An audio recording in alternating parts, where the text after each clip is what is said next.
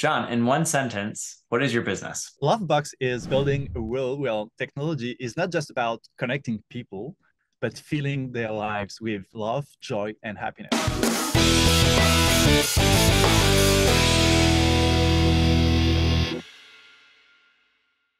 Okay.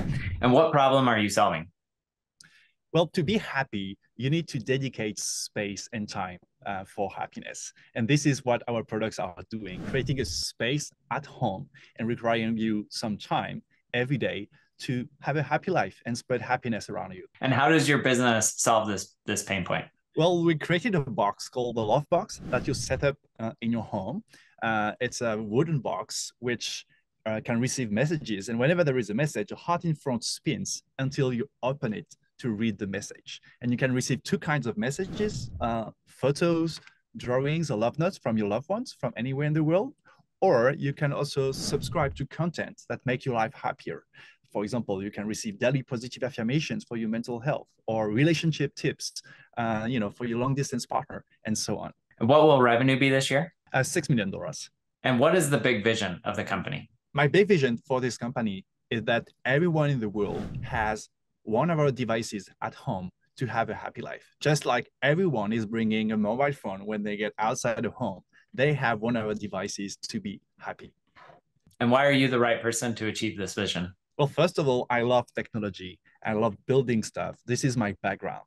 And second of all, well, I have a very deep connection to this product because I created it initially for my partner when I was in a long distance relationship. And so I just love the products I built. I built it for myself and I wanted to spread it now everywhere in the world. Why are you raising money on WeFunder? Well, we realized that we can be much more profitable and scale this business through recurring revenue with LoveBox channels. And so now we need to deeply invest in that. And why on WeFunder specifically? Just because our mission talks to everyone. And so we want the whole world to invest in our company, not just, a few VCs. Can you talk a little bit more about the business model? So obviously you sell the device and then you talked a little bit about the subscription side. Help me understand, how that business model breaks down, like rough idea of what margins look like, that sort of thing. Yeah. So basically, we sell the device. There are different versions of the device. It starts at $100 if you just want to send and receive text messages, and it can go up to almost $200 for the limited editions. With, for example, we have a beautiful Kiss herring for those who love this artist edition. And then, so you pay for the device. We have over 50% margins overall. It's obviously more margin when it's on e-commerce, a bit less margin when through retailers. That's already a good margin on the hardware. And then, so of course, it's free to use if you just receive photos and text.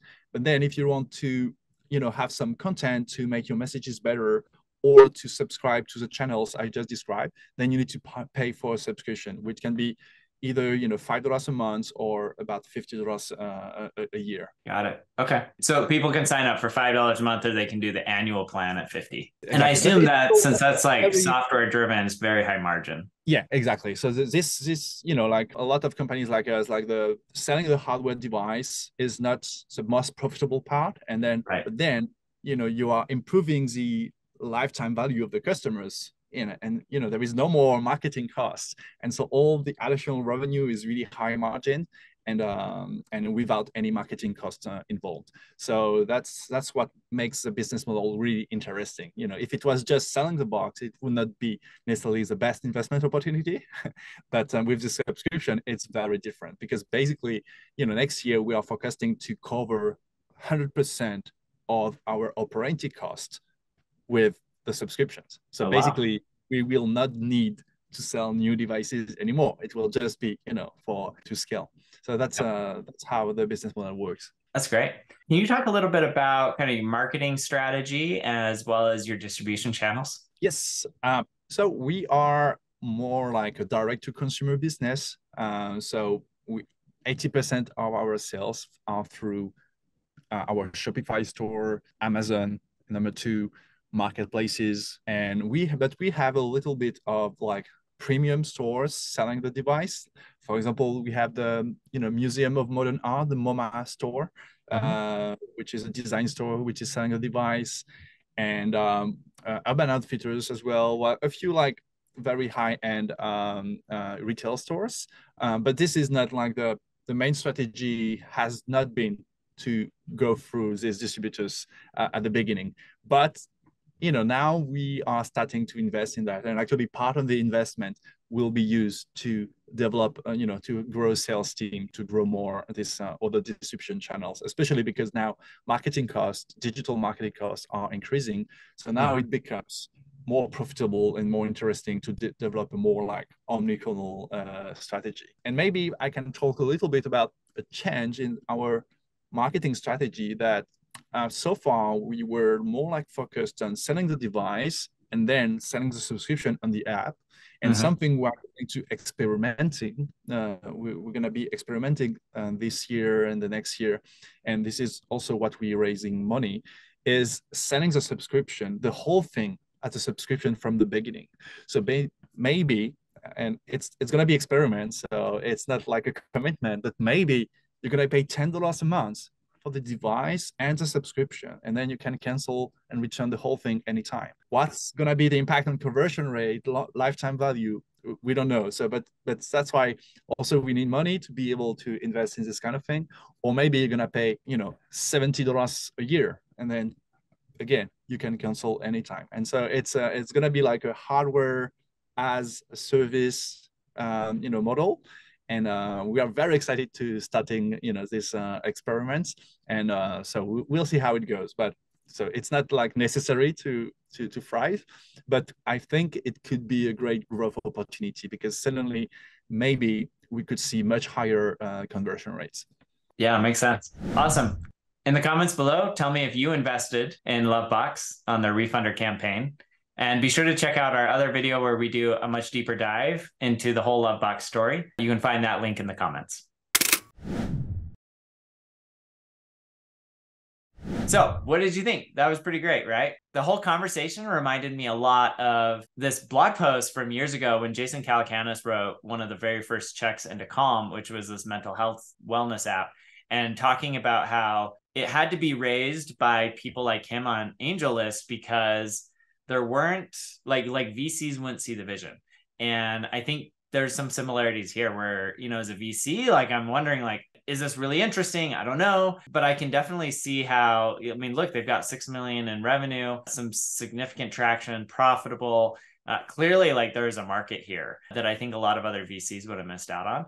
And so I think it makes a ton of sense why they're raising on WeFunder. So some things that I like, I'll tell you, like, I love the fact that they've generated that much in revenue. Like clearly they have product market fit with their core demographic today. Love the fact that they're profitable. I think that's great.